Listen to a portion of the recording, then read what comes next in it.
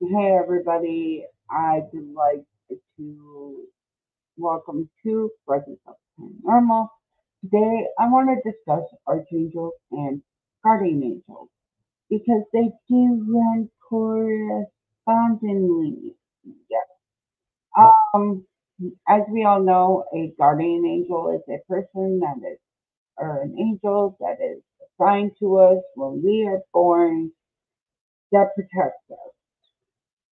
Um, as you can see on the screen is the type of angel that is assigned to protect or guide a particular person or group or nation.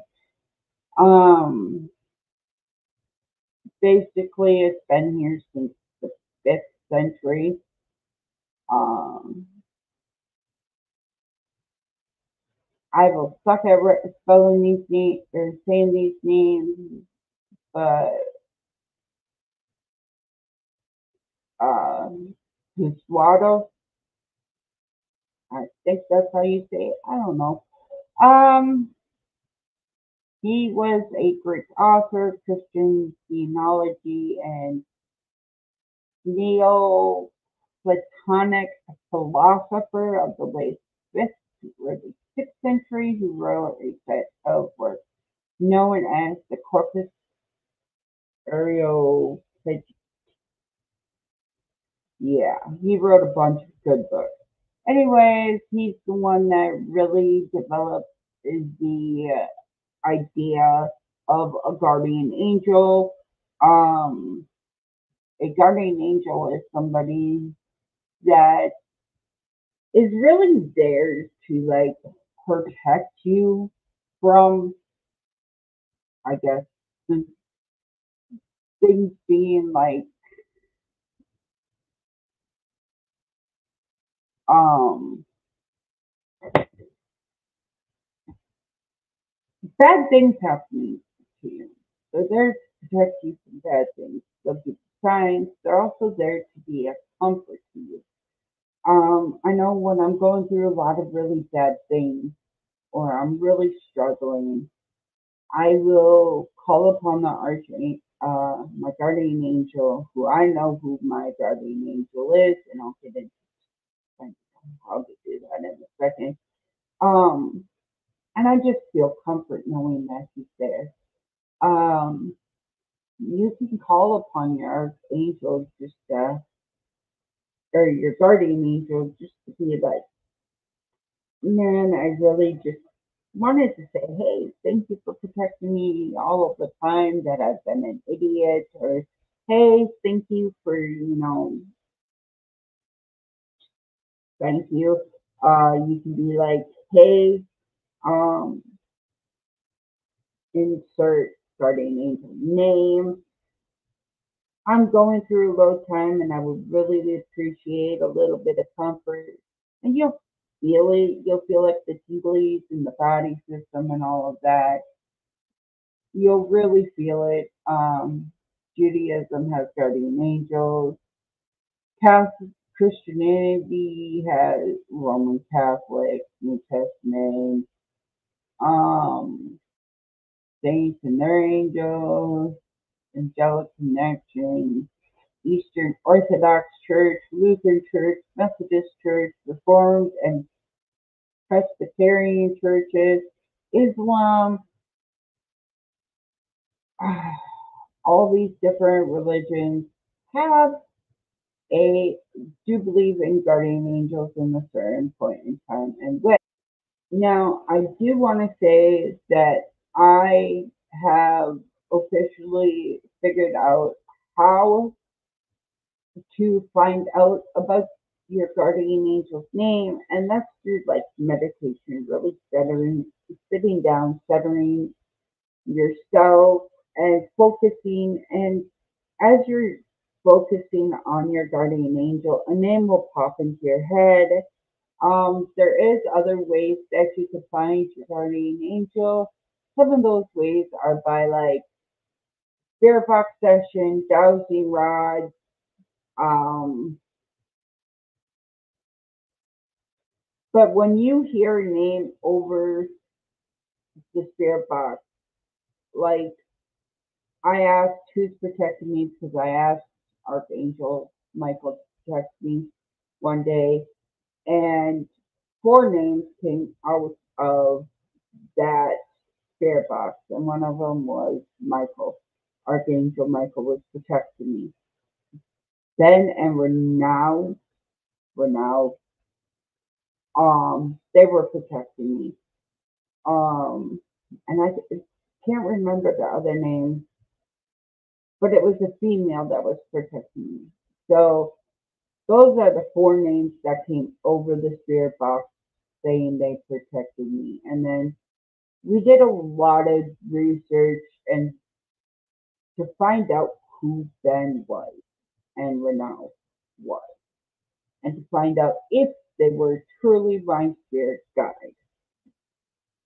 Okay, some of the angel numbers, which you're going to see when you start calling upon your archangel and your uh, not your archangel, but guardian angel and um, I guess archangel Michael. When you're calling upon them, you're going to see a bunch of different numbers that will come up.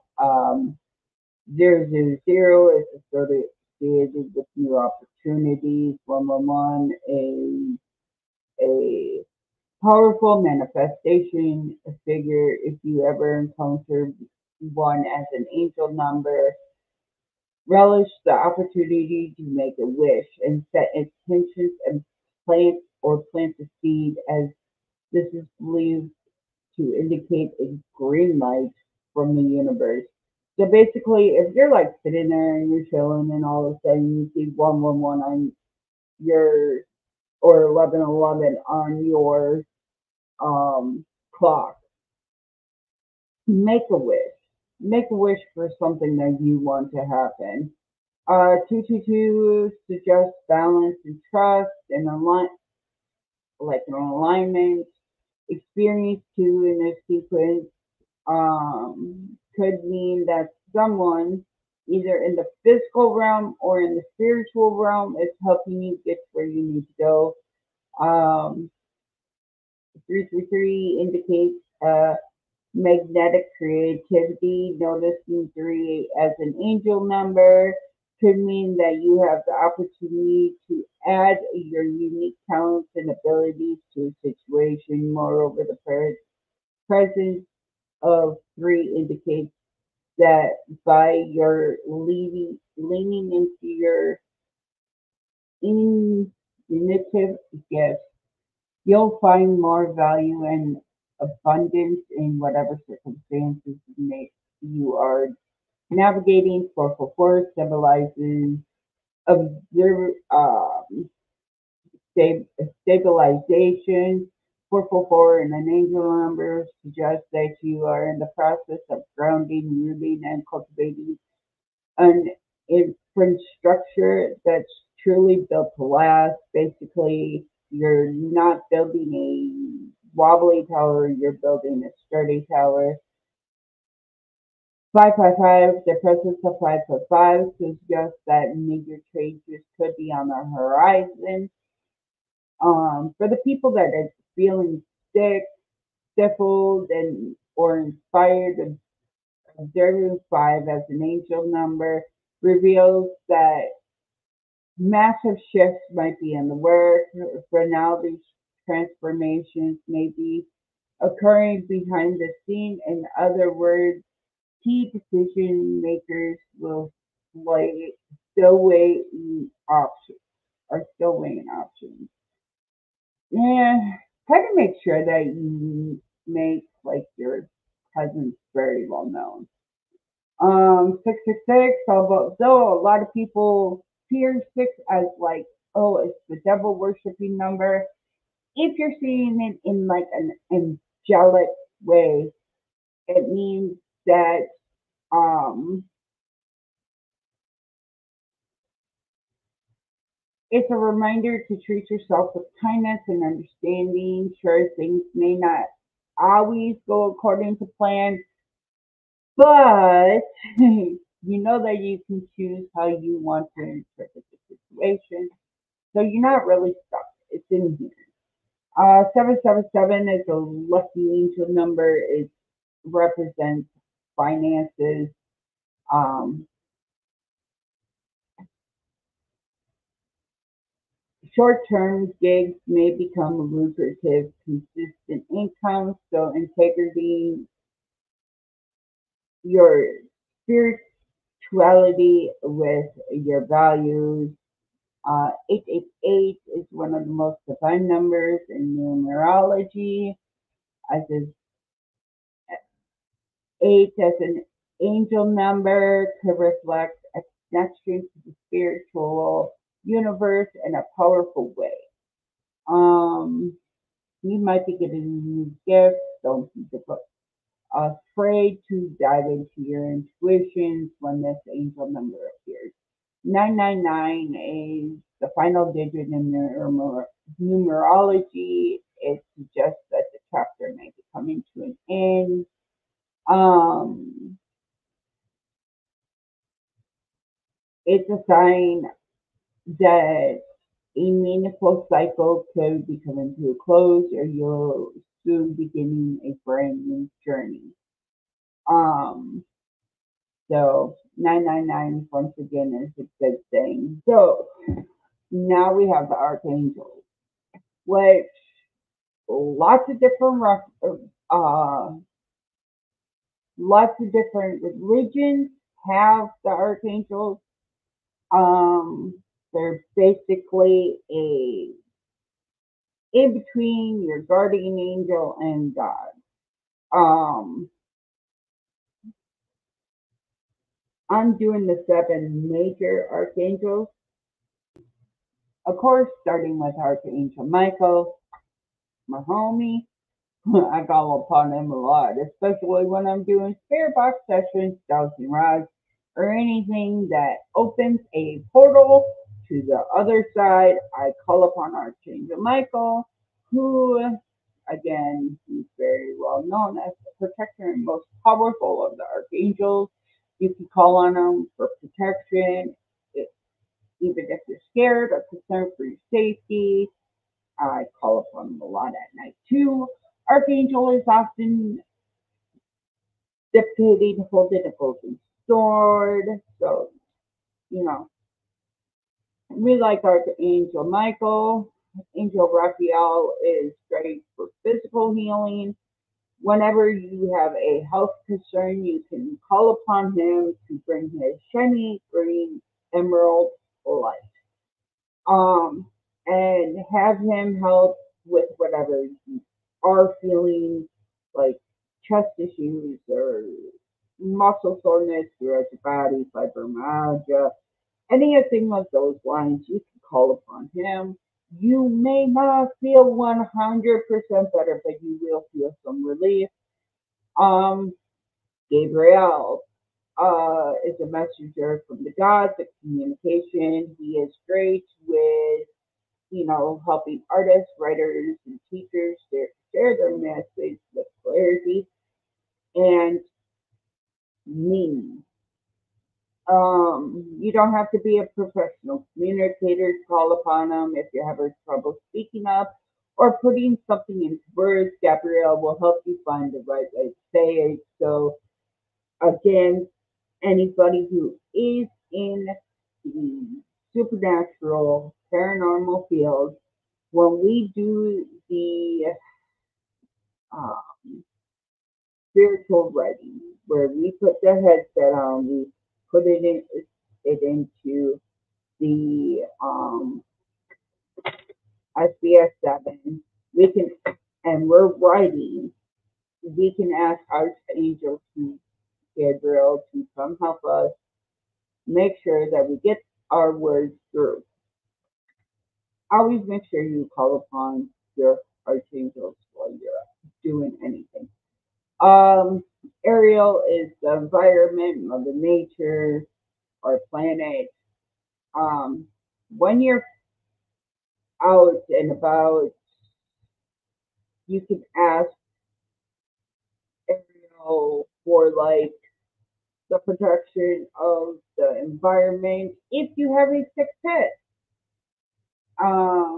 or a little extra I need support during this vet visit, you can call upon Ariel and she will help. She does work with animals. Jafil, which whose name literally means beauty of God, is the archangel who supports artists. She is the archangel of creativity, wisdom, and fresh ideas. So, people who like to write books, do painting, anything creative wise, she is a great one to call upon. She will help you gain new perspective. She will help you stay on focus. Again, our girl Jafil, Archangel Azrael, help people when they're dying and assist newly crossed over souls adjust to the spirit realm, but they also help with your grief. If you're like at a point in your life where you're transitioning to something new, you can call upon Azrael to help guide you to that new thing, like the new chapter in your life. Let's say you're moving from one relationship to being single, or being single to a new relationship. Call upon Azrael to help guide you through these changes in your life. It doesn't just have to be about that, there are times coming and then moving on in the spiritual world. It has a lot to deal with, like, hey, this is your,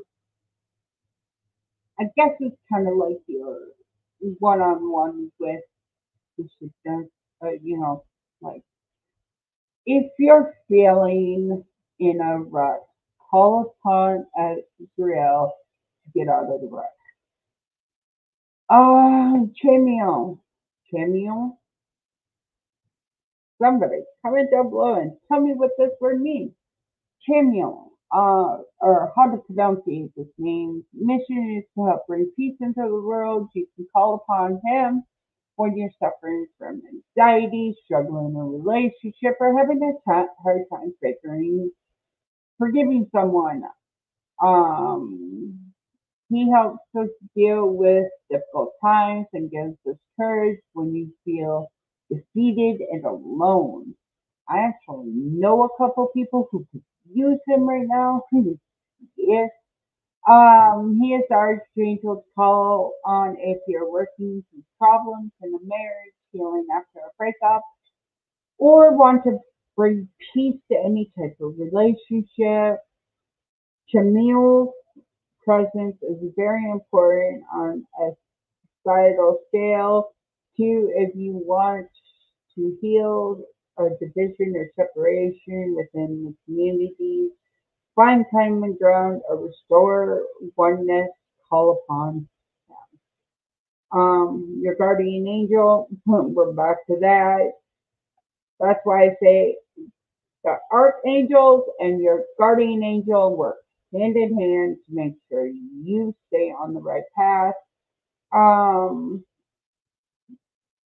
Basically devoted to our spiritual growth. Their mission is to serve, guide, and protect you while helping you along in your spiritual path, whereas archangels work with everyone. Your guardian angel works exclusively with you, which I have said before that nobody can have the same archangel or guardian angel. They're separate guardian angels.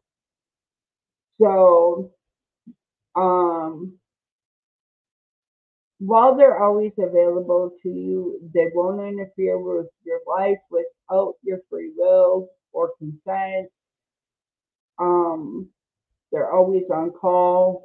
Anytime you're struggling, you can call on your guardian angel for help. They're a protector. They do absorb our emotions in difficult times and more moments of life. When feeling immense grief or despair, we can get that the sense of a presence. So there. Um, how to connect to your guardian angel.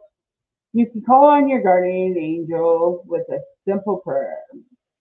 Your sincere desire to connect is all that is required. For example, you can say, "Thank you, Archangel Michael, for helping me through this scary solution. I welcome to protect your protection and guidance." Um, that's how you call upon like Archangel Michael or even your uh, guardian angel. You do gotta find out the name first, which once again you gotta meditate on it. Really focus on finding out the name. Uh, um, yeah, meditate to meet your guardian angel. So, guys, I hope that you guys really like this.